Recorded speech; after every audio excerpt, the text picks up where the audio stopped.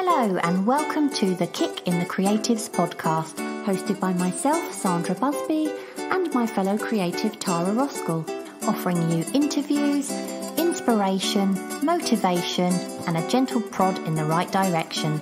And for lots more information, challenges, and other useful tools to help you get creating, you can go to kickinthecreatives.com. And of course, this is where you can also find today's show notes. Enjoy the show.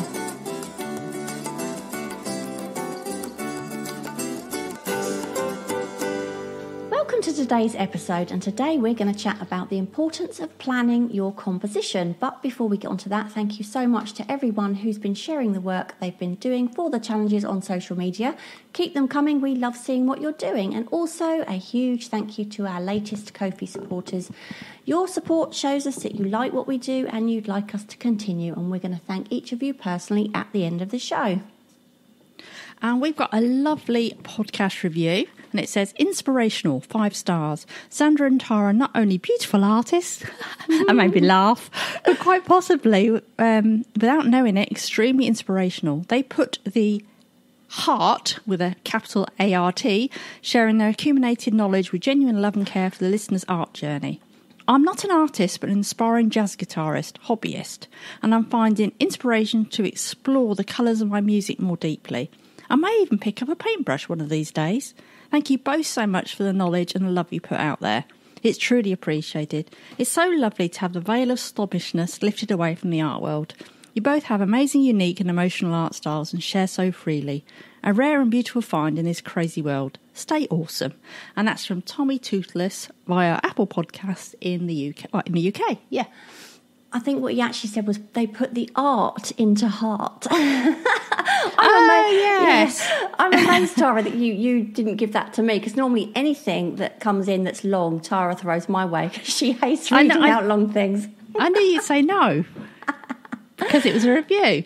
Shall I do the next bit about Evolve, or do you want to read that? No, you do that. Okay. And finally, I want to thank our sponsor, Evolve. Evolve can teach you how to paint in a realism style to a professional level in a year or less, and it's for a fraction of the price of an art school, because that costs a blooming fortune. Not only do they provide you all the lessons and the support that you need online, but they also send you the materials as well, and they can cost a lot as well. You can watch a free webinar, and when I say webinar, it's actually a tutorial, so even if you don't want to actually take the course, it's well worth the watch. And that webinar you can find by going to kickinthecreatives.com/evolve webinar. If you want to hear more about the Evolve program, you can go back and listen to episodes 67 and 73. Anyway, Sandra, what's new with you? Well, I finished my donuts painting, so that's I'm really, really happy with that, because I think I hadn't finished last time I can't remember if I finished it. I think I was very nearly. But this is a painting I did of a stack of donuts, and the jam was sort of all oozing out of the sides.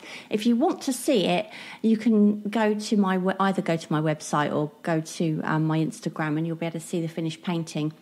But we'll tell people where that is, just in case. Okay. So my website is Sandra Buzz. Oh, is it? I can't remember. SandraBusbyArt.com. Yeah. God, it's terrible, isn't it? And I'm Sandra.Busby on Instagram, because I know sometimes when we talk about things that we do, and people might be wondering what what we're talking about or what it looks like. So those are the places you can see it.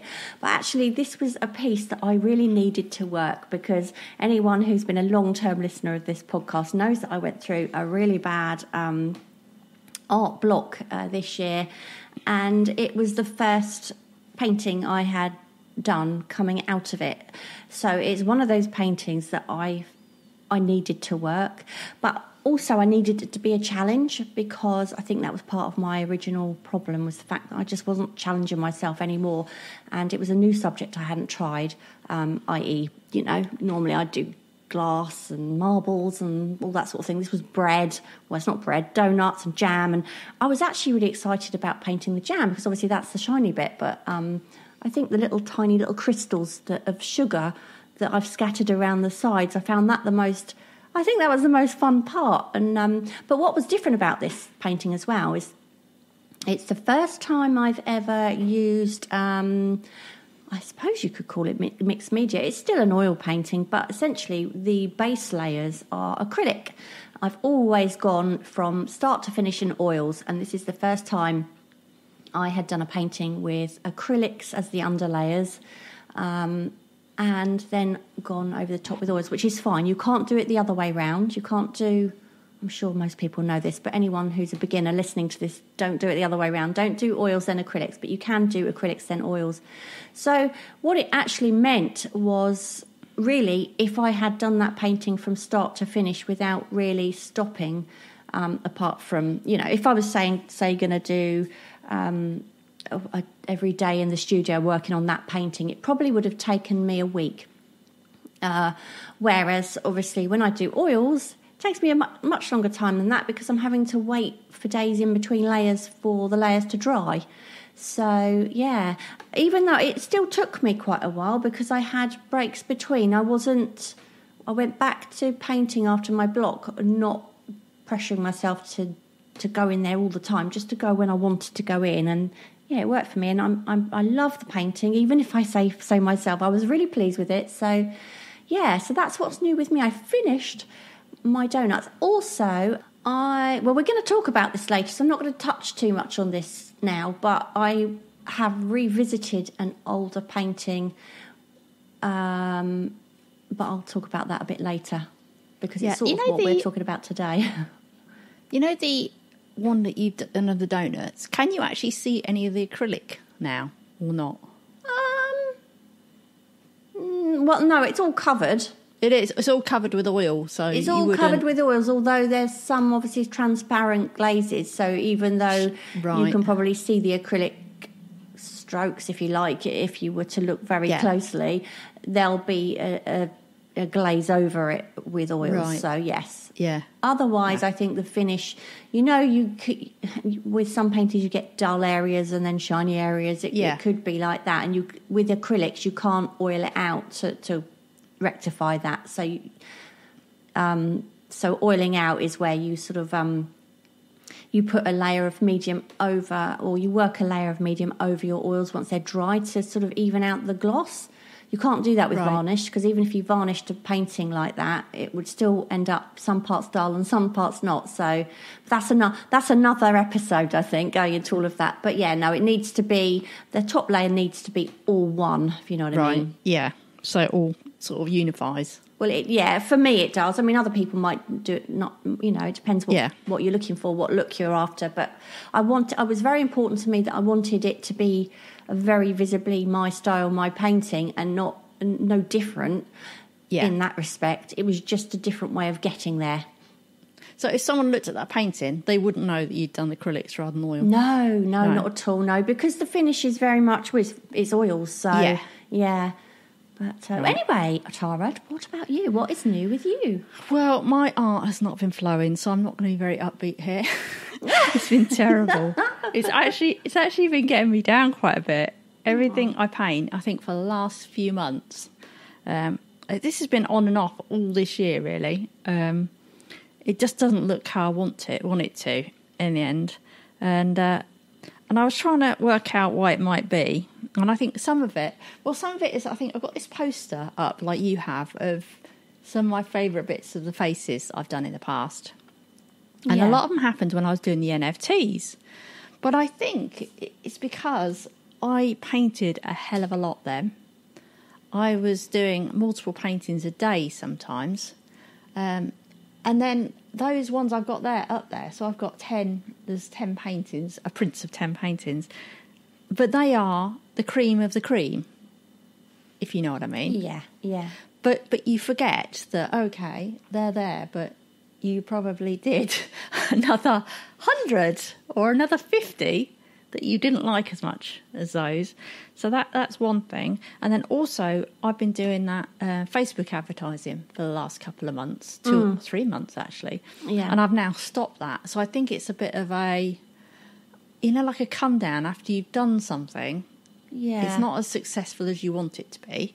Because I was doing this Facebook advertising where you do this free print offer.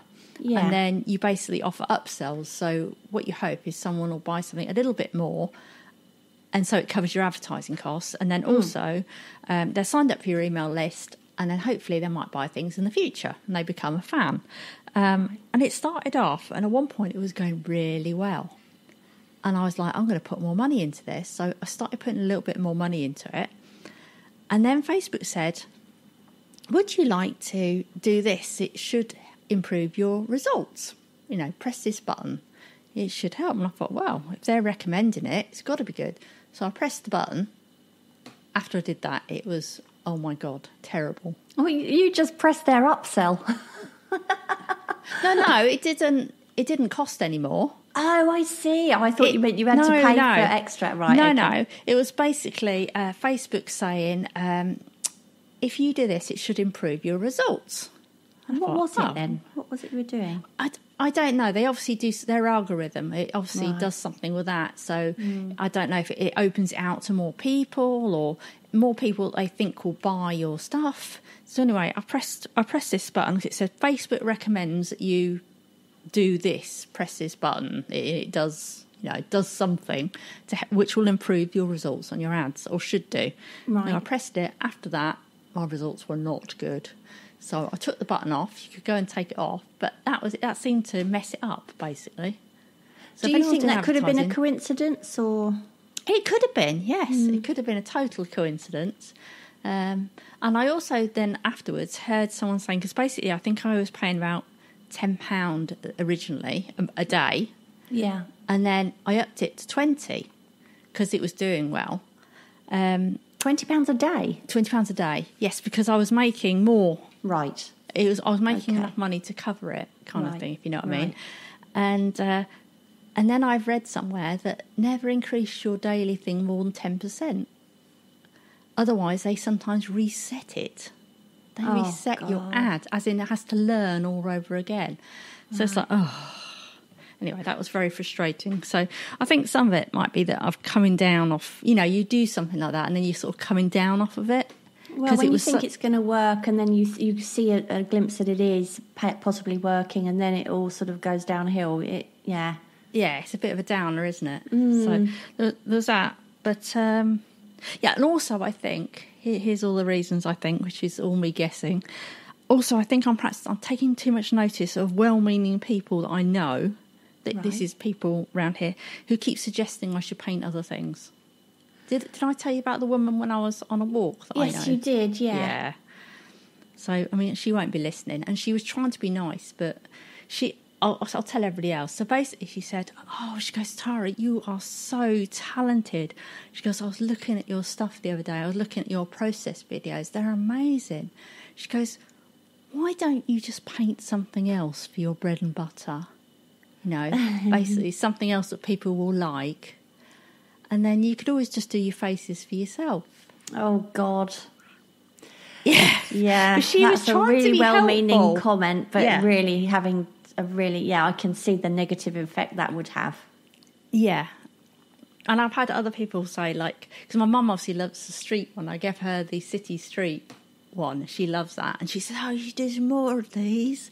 She didn't say don't do the faces, but it's like you start to think, what am I doing it wrong? Do you know what I mean? No, you're not doing it wrong, but you're the artist, they're the viewers, and it's all about what they, you know, she's so good. I'd love to see how she does this. I'd love to see how she does that. So it is a compliment for the most part, but what they don't understand is obviously it has to be coming from you and how, you know, what you want to paint. It's not really about what they want to see, is it, necessarily? Well, and also, if I think about it, like the woman on the walk, a friend of mine, it's like she would never buy my work, sort of thing. Do you know what I mean? Yeah. She's not my audience anyway, sort of thing. I don't even know if she buys original paintings. No. So, anyway, that was one thing. But finally, a slight up, if you want the up bit, which is I did a painting because of the free print campaign I was doing. A guy who ran music events contacted me. He does something to do with a vinyl record label as well. And he asked me if I wanted to display a few of my prints at an event he was doing. So he just put up some prints on the wall. But because you were worried that might be a scam, weren't you? Oh, I wasn't sure because Yeah. you just don't know when No. someone contacts you online. But it wasn't. No. Yeah, it wasn't. But basically, he had someone who was doing running the event, not running the event. You know, the person who presents it. So the presenter at the event was a guy called John Robb. And I thought, oh, God, he's got an amazing face, that guy. But I didn't want to reach out to him at the time because I was painting so bad. So I thought, so was it? Day before yesterday, I thought, I really want to paint him. So I'm just going to paint him for myself. Not going to tell him or anything like that. Not going to ask him. Just going to do it. And I thought, oh, it's not bad. You know, it's not amazing, but it's not bad. So then I sent it to him and I said, you know, can I get your permission to share this on social?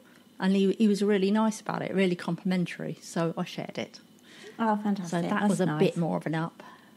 Well, Yeah. we're living up to Tommy Toothless Review, aren't we? We're not. We are pretty honest about things when things aren't going well for us.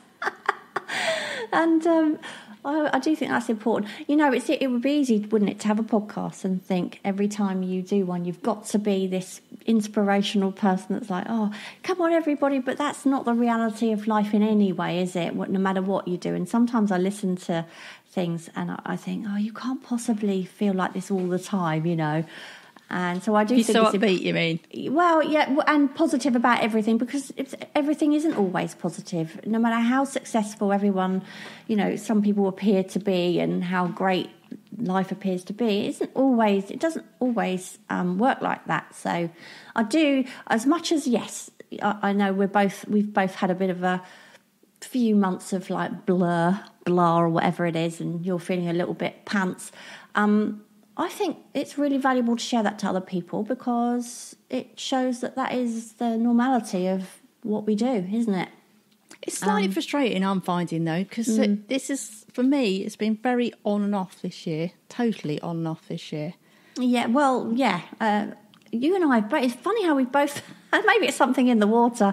Must be. I don't know, but yeah, it's funny how we've both had a bit of an odd year. But moving on to, is there anything else new with you, by the way, or not, before I move no. on? Right, so moving One thing on. I was going to say is when you were talking about people and they appear to be so successful and all this online, I often do wonder, you've got these people and they've got, 100,000 followers, and I often do wonder if that actually equates to a successful art career or not. Do you know what I mean? No, I have no idea. You don't know about what I that. mean? I do know what you mean. Yeah. Yeah. Also, I do think when you have 100,000 followers, you almost feel like you have to be something that perhaps you're not always, because you're worried you might lose the people that have listened to you because you're so positive, and but that isn't the reality of things. It really isn't. Well, I wish it was. Yeah. But yeah, moving on to what we're talking about today, which is the importance of planning ahead.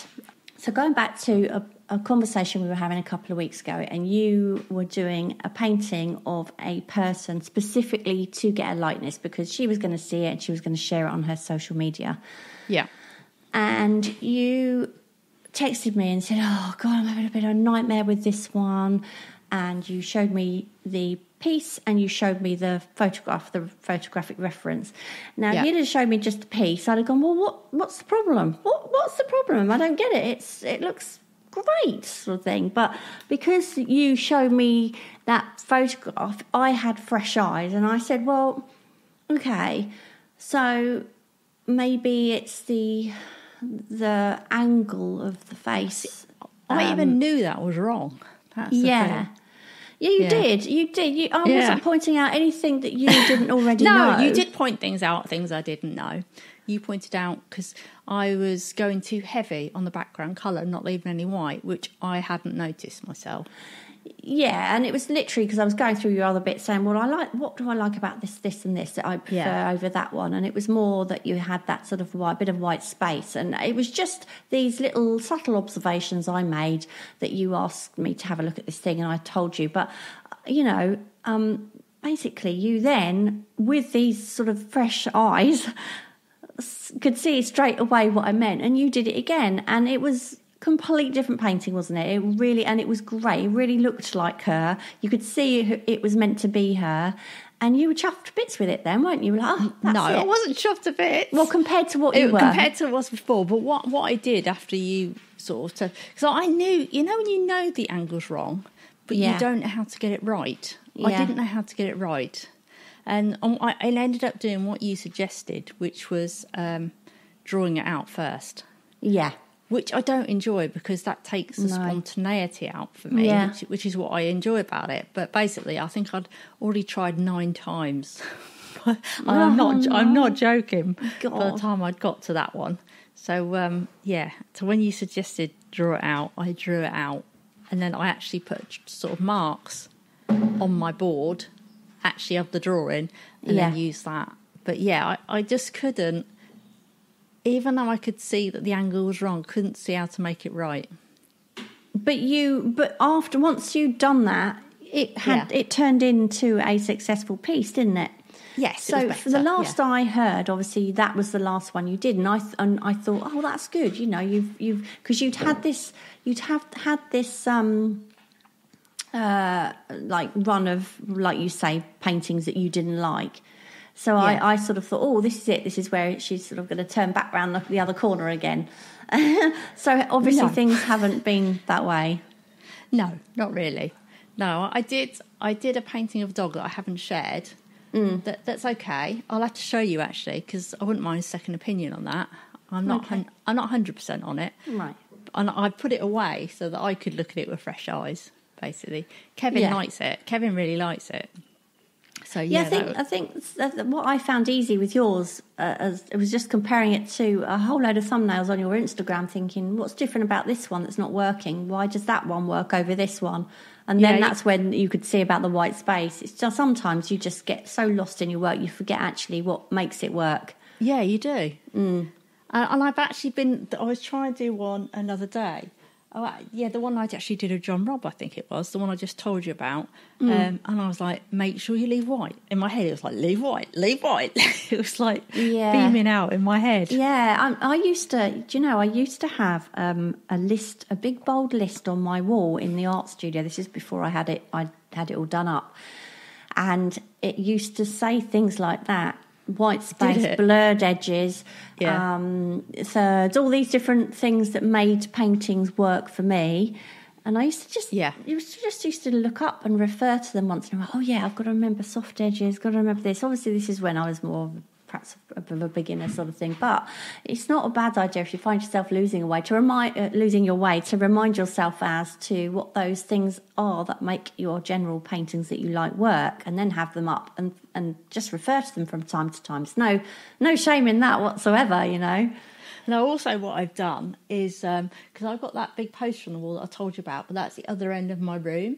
So now what I've done is got some of the prints, the prints I've had done. Yeah. The prints of key pieces I like, and I put them directly in front of where I work. Yeah. Because before I'd be working on a piece and I'd be thinking, how did I do, a certain piece? Because I want to be able to do it on this one. And I'd have to then go walk the other side of the room, have a look at it, and then by the time I got back to my table, I've forgotten. Do you know what I mean? You can't retain it that well. Yeah. So, I've done that now as well. But do you want to tell everybody about yours as well? Because you were having a problem with one of your paintings. Yeah, so basically we did this chat over FaceTime. I think it was a case of, I'm having a problem. And in the end, it's like, do you want to chat? Yeah, let's do it over FaceTime. So we did it over FaceTime. You were showing me your piece, and I was talking about, I'm having a bit of a nightmare at the moment as well. La la la la la, and I've got this painting on my easel that I've had there for ages.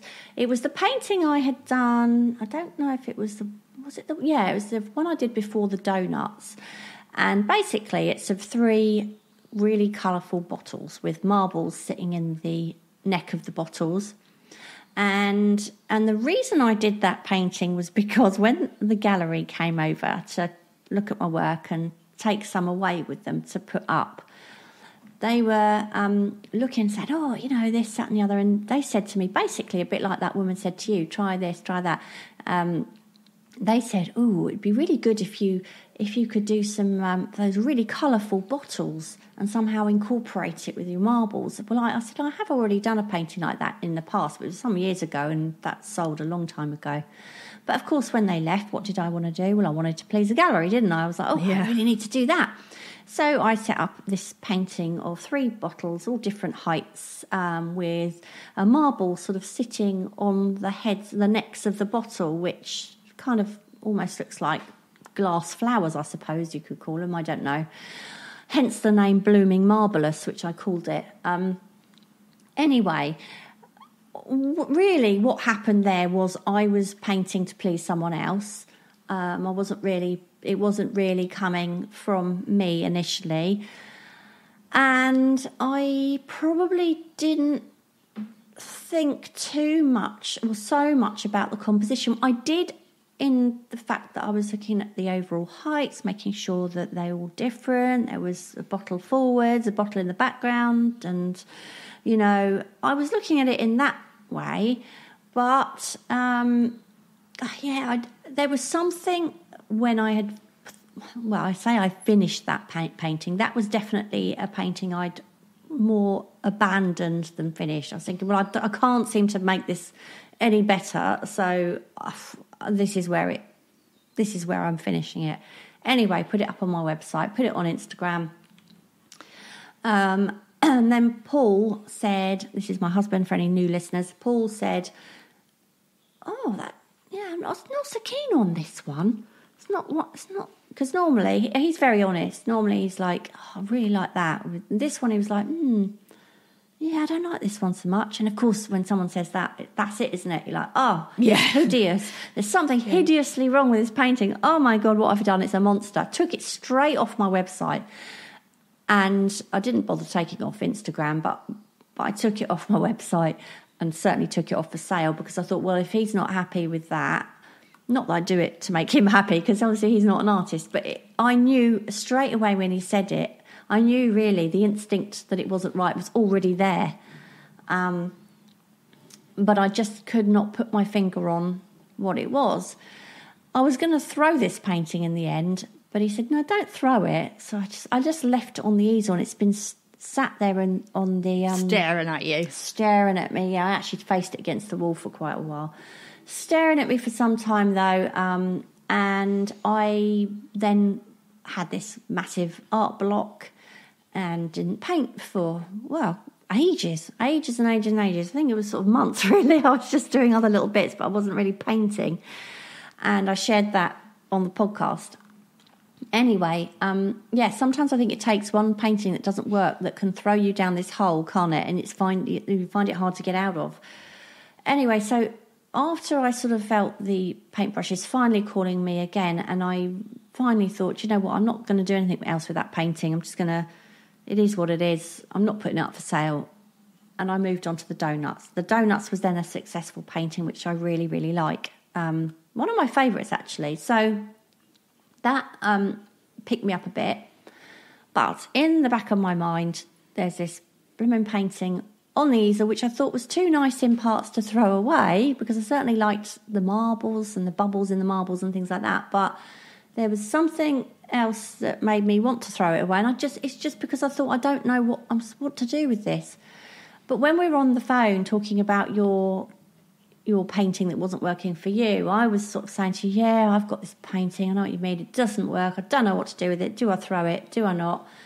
And you said, I can't remember exactly what it looks like, and I showed it to you on the easel, and you said, you suggested fairy lights, didn't you? You'd been thinking about that. And you sort of said, I can see what you mean, it's not quite, something not right about it. Have you tried maybe pushing that one that's meant to be in the background a bit further by blurring the background, which was so funny because it's something I would normally do. Do you know what I mean? It's something I would, and I've got lots of paintings that I have that shows that very technique that I use, and I hadn't used it on this one, which was really strange. And there was other things as well, and I looked at it and thought, right, well, I said to you, I was thinking of maybe taking those bottles back out of my cupboard, wrapping some fairy lights, taking a new photograph just to get the idea of where these lights would bounce off, and, trying that to see if I can make the composition a bit more interesting. So we came off the phone. You had a new spark of, right, I'm going to try this painting again tomorrow. I came off the phone saying, right, I've got a plan. This painting isn't failed yet. I think it may be the thing is it's just not finished. So I suggested trying it digitally, didn't I? Yeah, yes, you did. So Tara said to me... And you said, I might just print it and draw it. Draw on the top, didn't you? Yeah, I thought, perhaps I'll just sort of see how that works. And you went, why don't you do it digitally? Well, I've got Procreate on my iPad, which I haven't used for ages, forgotten how to use it. And I thought, maybe I'll try that. So I charged up my digital pen. I had to remind myself how on earth to work Procreate. And I did it digitally. And I thought, now that is definitely much more of an interesting painting. Of course, I did it the lazy way and did the fairy lights with, just using I think it's called a flare, where you put the pen down and it just creates this little flare of light.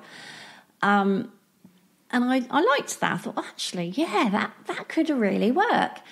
So there I was, went on to my painting, decided to do this, these fairy lights, and without really thinking, because I was in a bit of a rush to because when you get this rush of I really want to want to see this finally turn into something. So I did the wires the first day, and I thought, this is great. The wires are working great. I've got all the little glints of white, the light that hits the wires. And I thought, right, next thing is the lights. So I went stupidly. This is such a rookie thing to do. Stupidly, there was me. Painting the lights. I only did about 3 of them as they were on this digital painting of like a flare.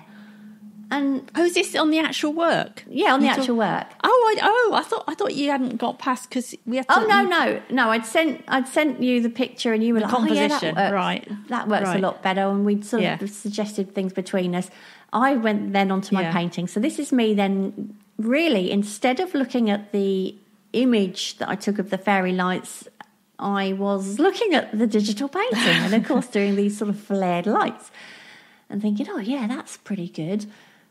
And then standing back after I'd done about 5 or 6 of these lights thinking, what am I doing? That's not what lights really look like, is it? They don't flare like that. So straight away I'm thinking, oh my God, I've got to wipe it off. So and this was it wasn't actually until, I think it was about 24 hours later, I was like, oh my God, what have I done? What was I thinking? And that was me wiping these lights off thinking, this is not how lights work. I'm looking at something that's not actually real. Yeah. So then I've gone back and thought, right, okay, if I was looking at these bottles with these fairy lights, what would the actual lights be like? So then I referred to my actual image and I had the bottles set up as well. So I put the fairy lights on and I was looking at these lights thinking, right, they don't flare. They don't look anything like that. They don't look anything like as spectacular as in this brilliant light. However, I'm doing a realism painting. I'm not aiming for anything other than what I see. So then I went back to it and painted the lights as I saw them and thought, yes, now that works a lot better. And so I did that. And I haven't actually shown you yet, but it is a much, much better painting for it.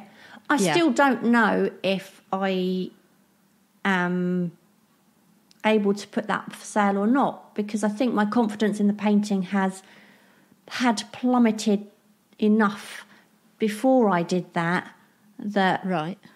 I'm not sure whether I can put it up or not. Maybe I probably need to show you now. Show me and maybe show Kerry as well.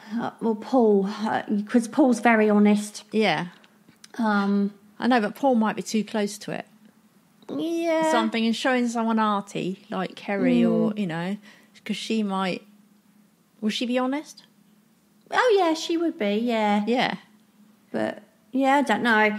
don't know, but yeah, I just probably need to just not look at it again for a while, and then and if it magically appears on my website at some point, you'll know actually I'm happy with it, because it's either going to be that I wasn't finished in the first place, and this is now finished, or it's never going to work.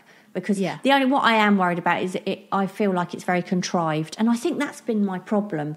My problem is, normally when I do my, because they suggested it. Yeah, it's because they suggested it, and they didn't suggest that composition. It's just that I rushed into doing something that somebody else suggested, and I didn't put enough thought into the composition, which is basically why we're talking today about this, the importance of like planning ahead. Because most of my paintings that I do, I can spend days on getting the right setup. I don't want it to look too contrived. I don't want it to look, like I've set something up, if you like. Do you know what? Sometimes it's obvious, and that's fine, but it's because I think this one just bothered me. I don't know what it was about this particular one, but taking the time on the initial planning is absolutely the difference between a successful piece and a non-successful piece. And this was a classic demonstration of that. If I had put more time into that and looked back and thought, actually, no, what am I doing here? This wouldn't work, or I should have taken time to plan it in the first place and put more thought into it. And keep going back to it and looking and thinking, and then I probably would have scrapped the idea altogether and thought, what am I doing? I'm doing this for someone else. I'm not doing it for me. Why? And in fact, it reminds me a bit of when you're doing a commission. I hate doing commissions, and I very rarely do them. Yeah. And it's because somebody else suggests to you what you're going to do, and instantly I don't want to do it because I think, I'm trying to please someone else here. And so also, you're worried about, will they like it at the end?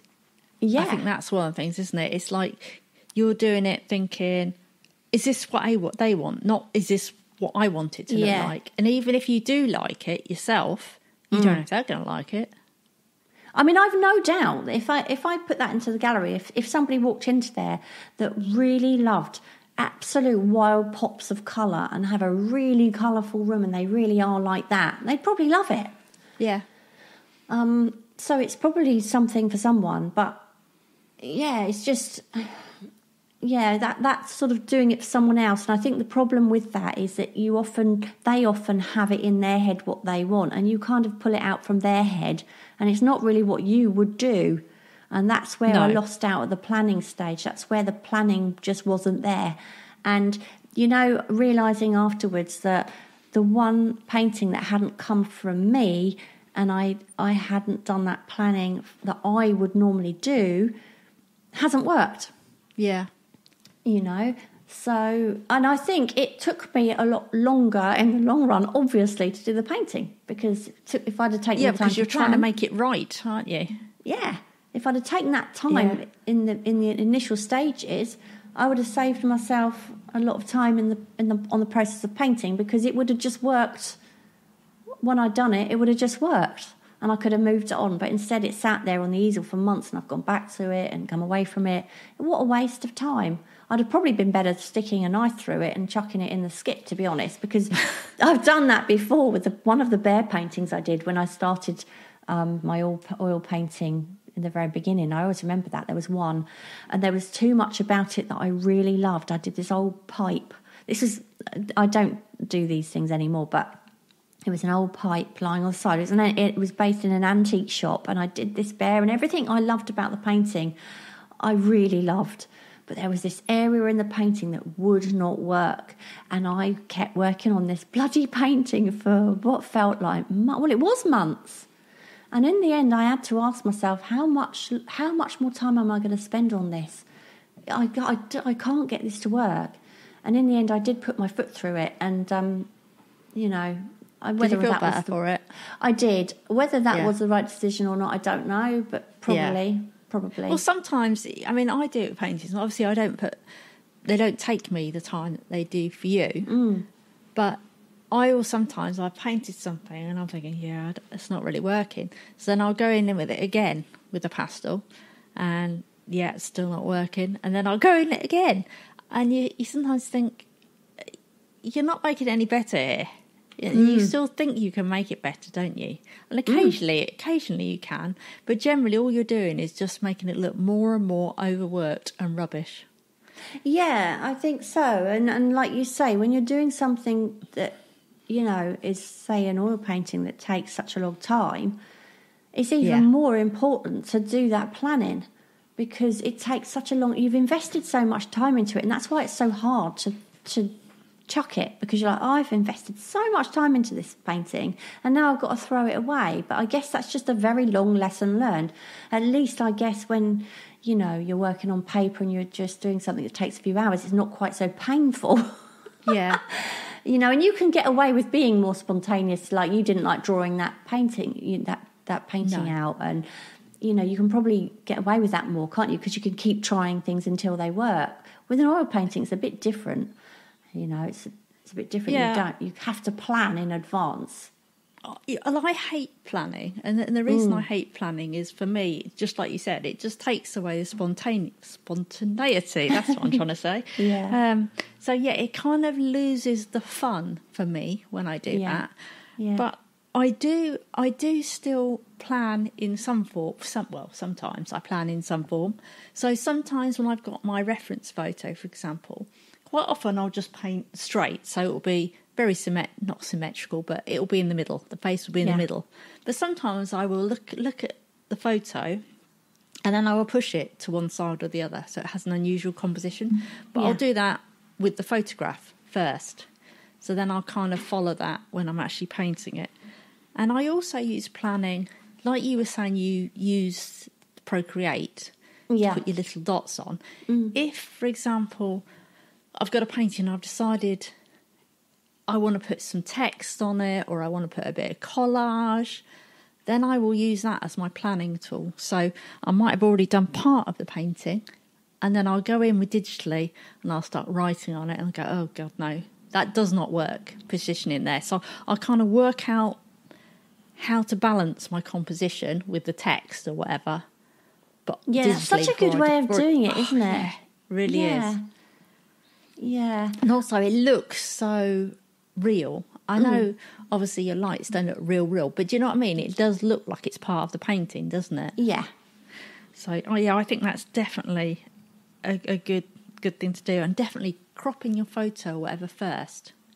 Well, I think taking photographs is a really good way of say, for instance, like if you're doing a still life setup, taking photographs in many, many ways and cropping them, like you say, in different ways. That's another way of digitally trying to work out a composition, because, you can use your thirds, you can use grids, you can decide whether it works in portrait or in landscape better, and you can, or square even, and that's so easy. That's the thing about digital photographs, and then loading them up to your iPad or your computer. You can try things like that. You can even crop and just think, actually, I don't like any of that setup, but I really like the corner of that bottle. Oh, I could make that into something. And you can crop that bit out and then think, I could add something else there. And it's so many different ways you can use that. And that's something that, is a lot quicker to get an idea of a competition before you start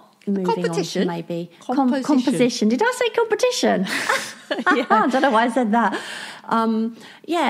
So I think photographic reference is such a quick, easy way of seeing what works without, before even bothering with drawing them out. Yeah, well, like I say, once you've done part of it, depending on how you work, if you work a bit more spontaneous like me, it's still useful for when you're part way through, for if you want to add bits, but you're not quite sure where to put them. It works brilliantly for that. Yeah. And the good thing about the Procreate, what I remembered, was the layers where, you can just add a layer and then you can literally go between, you can flick between before and after really easily and think, that works better, Yeah. I was yesterday actually, I was doing some thumbnail sketches. Now, if anyone doesn't know what they are, they're just tiny little sketches where you're trying to work out a composition or trying to work out if something works. Yeah. And as I said to you before, I don't often do it, but I've got this one painting that I did it for a while back. I do it occasionally, and it's it was only a few months ago I did it, I think. It's a yellow painting, and it's got... Oh, yeah, you know it, because you helped me with this one, actually. I know. And it's got Believe in it, hasn't it? Belief or something? No, not that one. It's very yellow, and it's got these little creatures that come out of its head, and they sort of make its hair up. Oh, yeah, yeah. They're these two little... And they're basically... It's called Shadow of Doubt, and these little creatures have like those needly little... Oh, I'm not sure if you've got that right. They're those... Yeah. They're those things. Yeah. But I wasn't sure. I was trying to put pink on it. Do you remember? I had a splash of colour, and you were helping me with that. But I kind of was thinking about that concept because at the moment I'm still trying to look at something to grasp to make a collection. I keep changing my mind what it's going to be. And so I thought I wouldn't mind doing some more of these. So they've all got these little creatures in them. So I was like scribbling out faces and trying to work out where these little things could go. But really, I when I sketch, I don't know if you do this, sometimes I sketch right on the piss. Oh, do you? Yeah. So I don't mean slightly. I mean, well, I'm doing my little sketches for, like, you know, trying to work out a composition. Sometimes they're almost at a 45-degree angle. Do you know, when you first said that, I thought you meant when you're drunk. Oh, no. I'm thinking, this is... No. And then it just took me a second to realise you meant, like, a completely weird angle. Yeah. So I've got this... I was drawing the other day and I'm like, Jesus, that's like at a 45-degree angle. So then I'll tear the page out and then I'll move it round the opposite way 45 degrees and then do a box, and then I can, you know, work as though it's my page and then work out where this thing will fit. But it was so useful. I mean, I don't know if they're going to work when I actually work them up. And all they are is very simple line work. So there'll be an outline of a face. There's no shading or anything there. But it's just like, oh, if I put that there, would that work? Where can I put something that will balance it? And what I'll quite often do if I'm doing that is I'll then trace over it and I might move things slightly. Yeah. So it's almost like, I suppose if you did that digitally again, you could tweak it much simpler with your layers. Yeah. Do you do that as well? Well, I think I have used thumbnail sketches in the past, definitely, just to get like a basic idea, even if it's something in my head that I haven't actually got a setup for yet. I think, I wonder if I could do this.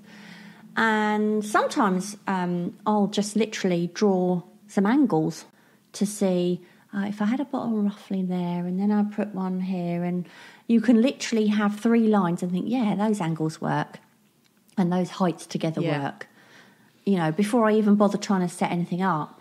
So they're those really initial stages where you've just got something in your mind and you haven't even got the props to use yet. I'm talking about still life here. I always think you always need some sort of diagonal quite often in there. Yes, and I don't know what it is, but it works, doesn't it? And actually, I think that was another part of the problem with that painting I was talking about, the bottle painting.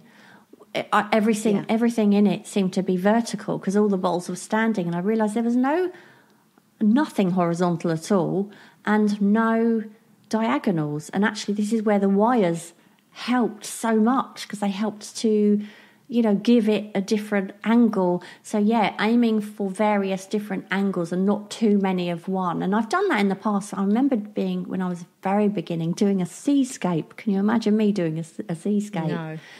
A seascape with a boat. And I remember, you know, that painting was one where everything in it was horizontal. You've got the horizon line, you've got the beach line, and then you've got, you know, the boat as a horizontal. There was only one small thing that was vertical, which was the mast, I think, of the boat. And there was nothing else. And it was such a boring painting. And I couldn't work out why. I was thinking, why is this not working? But that was why it wasn't working, because there were not enough angles. That's another thing to think about in your very beginning stages, you know, where, you know, you've got the verticals, you've got maybe a horizontal, and what about these these other angles makes it so much more interesting when you have more than one or two angles in it. So yeah. I'm just looking at this picture of this space that I've got in front of me. I've got a painting resting up against the wall, and near the top of the painting, starting from the left, is this just this swishy bit of pink, and then you can literally almost go diagonally down to the sweep of the eye. Yeah. And none of that was intentional, but looking at it now, well, it probably was intentional, as in my subconscious did it, if you know what I mean. But you can see why it makes it work. Yeah. Because it flows your eye through, doesn't it? Your eye sort of follows down and then goes across and makes you look around the painting a little bit more. Definitely. You're looking for something that takes your eye on a journey, and that's, I think it's kind of like, if you look at it as a shape, so the shape of your composition, does your eye flow around it? Does that shape flow, if you like? And this will go, I mean, I know we've spoken about this before in the past about patterns of light and dark and harmony and colour and everything like that. All of these things, if you plan these things ahead, again, it's, the painting part then becomes the easy part. Sometimes I think the actual composition can be as hard as the painting itself, to getting one that works. But this is another thing as well. Sometimes when I arrange my still life setups, I will photograph it in so many different ways. Sometimes I'll take like 100 photos, but I'll also take them from far back as well. So I've got plenty of room to, test different,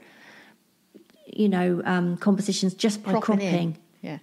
And zooming in and cropping, and I can do portrait and landscape. If I try to get the initial setup in the first photo, I've got no room to zoom out and things like that.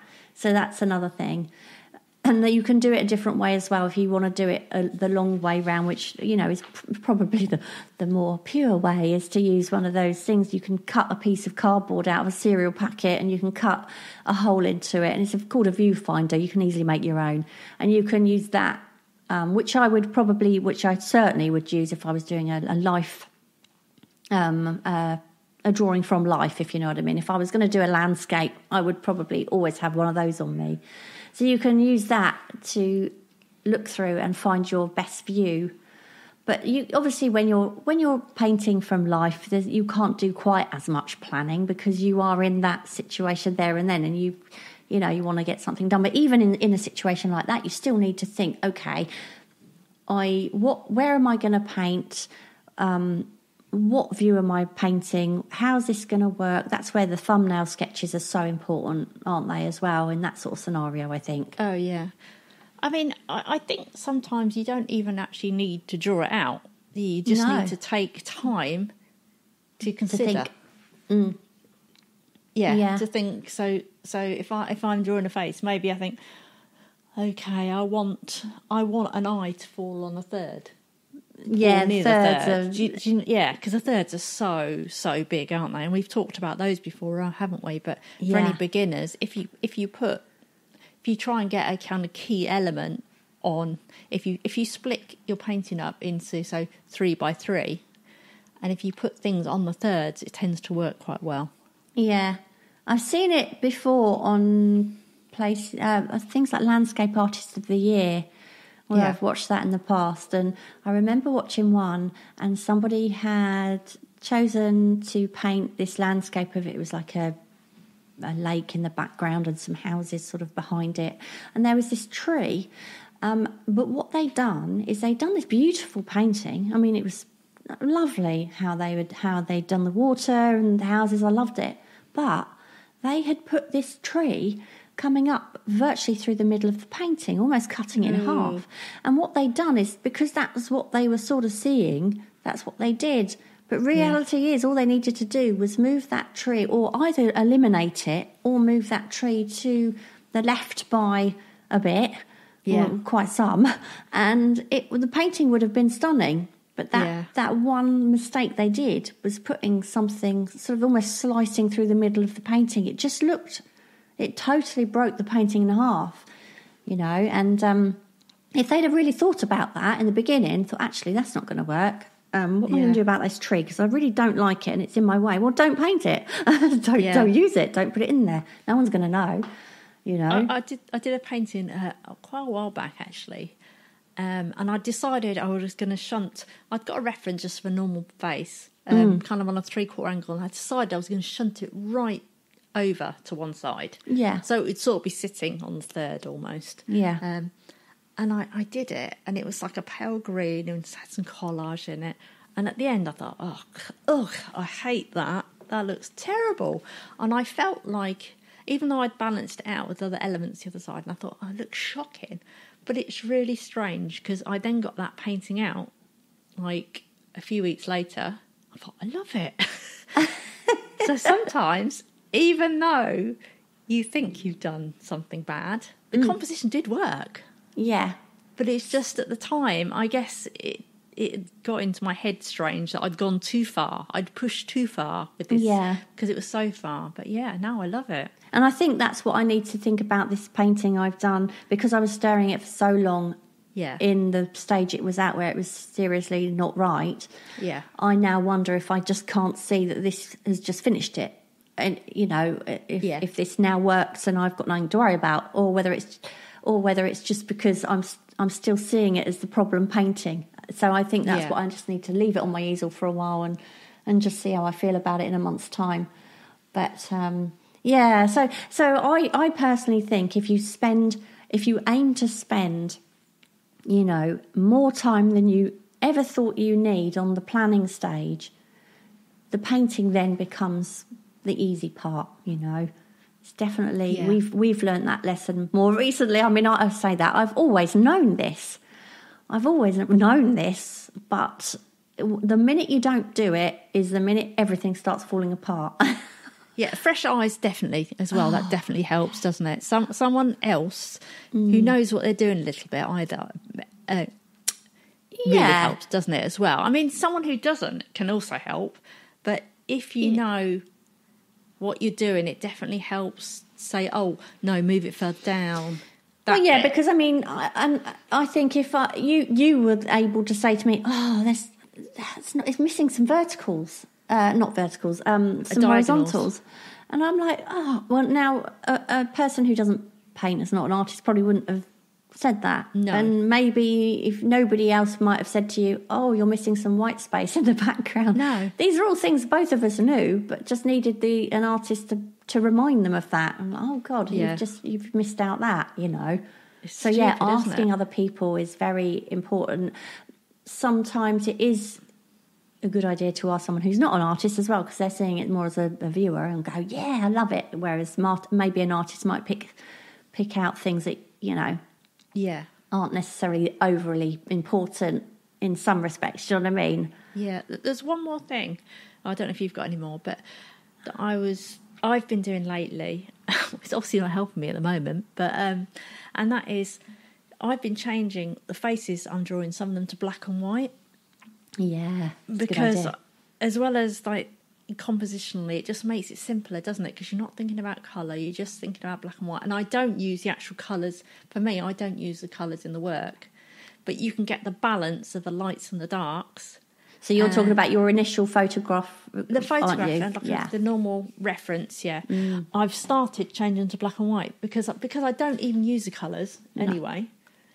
For what I do, I change them. But even if you do use the colours, you can have two versions. But it just helps you see where the darks and the lights are, and so you can balance it a little bit more as well. I think you can see where you might want to shift it over, because then that gives you, you know, it's more pleasing with where the light falls. Yeah. Yeah. Do you do that? What, my initial photographs? I have done in the past, because sometimes I do, I always do a monochrome underpainting, like just to map out my shadows, and just so that I know that the pattern of light and dark is, you know, is right, really. And sometimes you can get distracted by colour. Yeah, definitely. So, making your initial image black and white, I think, does help that, definitely. Yeah. But so plan ahead. If you're in the midst of deciding what to paint, plan it a bit more before you start, and you'll find it'll be probably a successful painting. So learn by our mistakes. And if it's not, phone a friend. Phone a friend, yeah. Now, normally it would be time to read out the answer to our last question. That question was, what topic would you like us to cover in a future episode and why? However, it seems we must have covered pretty much everything. For the first time ever, we have had no answers. So we usually get so many that we can't actually read them all out. So if you have got any ideas, please do let us know. Just drop us an email. But for now, we're going to move on to our new question. Yep, and that question is, what do you listen to while you create, and does your choice affect the results? What do you listen to while you create, and does your choice affect the results? I think perhaps, Tara, we could do an episode on that, because you've been experimenting with this recently, haven't you? So perhaps we could... Yes, I was. Yeah. I wonder if we could do a whole episode on that. I'm not sure. I don't know. But yeah, maybe we could do... I was just thinking maybe we could do an episode on what around you affects. So it's not just music. That's maybe a good music's one aspect. Your surroundings. Okay, yeah, let's make that our next episode. Yeah. Okay. But we still want to know your ideas if you have any. Yeah, we do. So, as always, you can let us know your answers in the Facebook group, which if you haven't already joined, I highly suggest you do. We'll put the question up there and also on the Facebook page. And, of course, on Instagram, which is Kick in the Creatives. And we hope that gave you the kick in the creatives you needed. Don't forget to pop over to our website at kickinthecreatives.com to find out how you can take part in some of our upcoming creative challenges. And of course, there you can also subscribe to the podcast so you never miss an episode. And if you're enjoying the podcast, we'd be really grateful if you would leave us a little review on iTunes. Thank you so much again, Tommy Toothless, for yours. I absolutely loved it. I shared it on my personal page because I was so chuffed. Or even just a star rating if you don't have a lot of time. If you want to find either myself or Tara online, I'm on Instagram as sandra.busby and my website is sandrabusbyart.com. I'm also on Facebook as Sandra Busby Artist. More about you, Tara. Where can people find out? Yeah, where can people find out about you? Yeah, so you can find me on my website, which is tararoscoeart.com, on Instagram and Facebook as Tara Roscoe Art. And don't forget to check out and subscribe to our Kicking the Creatives newsletter, where you can keep up with all the challenges and the podcast. And you can do that by going over to our website and subscribing. Also, we've released a course, which is how to create characters and cartoons. And you can find a link to the course on the website, or you can just go to kickinthecreatives.com/cartoon course, where you can find out more. Yeah, and so just on another note, we've just had our latest annual bill that we've had to pay to run this podcast. So I just wanted to say thank you so much for all of our Ko-fi supporters who've supported us throughout this year so far, because you have helped us actually pay that bill because it does cost to do this, and you know, it really does help if you can sort of help us out here, because we don't really earn anything else from this. We do it for you, and it's lovely of you to help us to actually pay for that. So our latest Ko-fi supporters, thank you so much. Angelica Wallerman, and she says, thank you for your wonderful work. Joanna Brown, as always, thank you so much. You're a regular supporter. We cannot tell you how much we appreciate your help. And also Peter Payne. He says, absolutely love what you do, and I'm working my way through the podcast, so I'll have a coffee with you. And Tommy Allen says, you guys are awesome. Now, I reckon Tommy Allen must be American. I think so too. So, honestly, again, I cannot tell you how much we appreciate your support. It really does help us with the costs of running the Kick in the Creatives. And it also shows us that you like what we do and you like us to continue.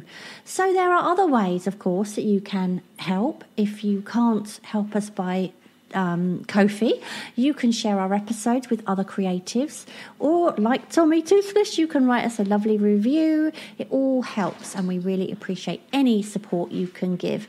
But that's it for now, and we will see you next time. See ya. Bye. Thank you so much for listening. We hope you enjoyed the episode, and if you did, perhaps you'd like to share it and leave a review for us on iTunes. Back soon.